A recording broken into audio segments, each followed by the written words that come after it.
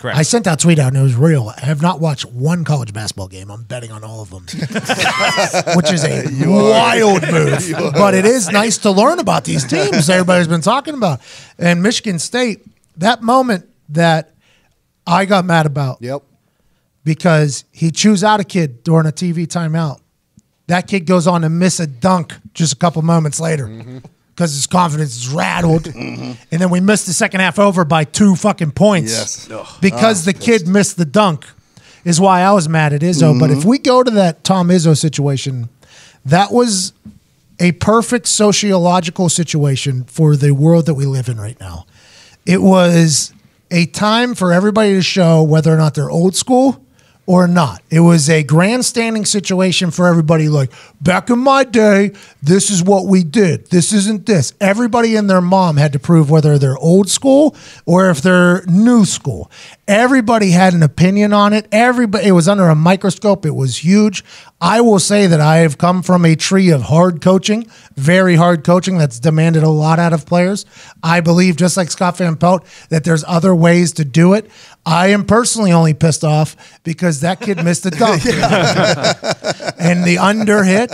I don't mind how Tom Izzo handles his business. I just hated how it became something on the internet where everybody had to prove how old school they were, or everybody had to prove how they wanted to evolve and change the way things are. Right. That's the only thing it became.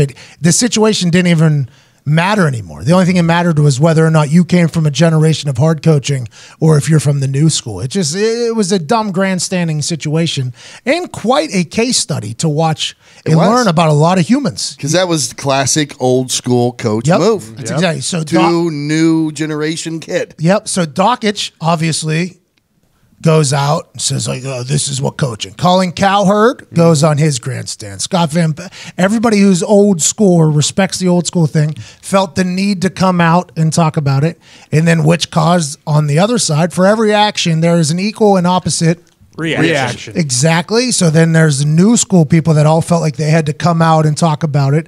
And for me, it just all became a big peacocking operation. And I don't give a goddamn. They won the game. Let's keep it moving. He didn't hit the kid. They won the game. Yep. Let's move forward. And nobody's right. Nobody's wrong. Let's just go for it. And now everybody thinks you have to be right or have to be wrong. Don't you feel like everything has turned into that now? Everything you have to be right. Did you hear how wrong. Izzo responded to it in his press conference? Oh, yeah. I loved it. Loved it. Next game, by the way. -6 in rebounding at halftime. Ended up, I think you were plus 15 in the second half in rebounding.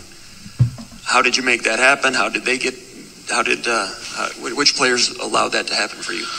I imagine some challenging went on. No. We went in the halftime. We had a love fest. We hugged each other and said, listen, it's okay, guys, that we got out rebounded by a smaller team.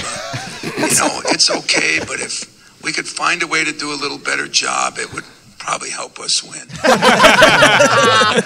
By the way, incredible stuff by Izzo. I see why Michigan State loves him. Absolutely. But for me, a lot of people who never played a team sport were coming out talking about that, which happens on everything. A lot of people that have nothing to do with a lot of issues come out with their opinions because they've been taught by somebody else who has an idea that that's how they're supposed to feel. And everything's just peacocking these days. Everything's bullshit. Everything's bullshit. Mm-hmm. None of it matters. Even though I'm nothing fucking matters except for the 4-point play by Zion. And first play of their next game after the kid got chewed out, very first possession of the game, he dunks the basketball. Oh, good for him. 2 years from now, if he doesn't make it in the league, he'll write a book about Tom Izzo fucking him. And then we'll come back to this whole thing. But what's up? Even though I'm very old school, I'm a big believer in chew them out or me out as much as you want, scream, spit, whatever. Tell me everything that you got in your arsenal. But then at the end, just give me a little pat on the butt and say, now get your fucking head right. Yeah. It's the old sandwich. It's the old sandwich. Kind of lean in, then the meat there, just go ahead and bury them, and then bring in a little uppity thing. It's a little sandwich of positivity with the burial in the middle. Right. Just so they can leave a little bit with, oh, he's a nice guy. That's right. We're still family. Oh, we're on the same team. Yeah, it didn't seem as if that was the case. Oh, no, not at all. But I've been yelled at on a very regular basis. Yeah, your coach was pretty much the epitome of old school. On a very regular basis, I've watched people get yelled at, and players react differently to things. I still think that like parenting and timeouts don't work. Like in my head, maybe not with everybody, right? I don't think timeouts are the answer to a lot of things. I think it is actually a problem causer more so than a problem solver. But that's going to be an interesting thing. That's why I don't have kids, and that's why I won't coach it. I don't want to hear it. Hey, yeah, you did great. Yeah, you fucked the entire team.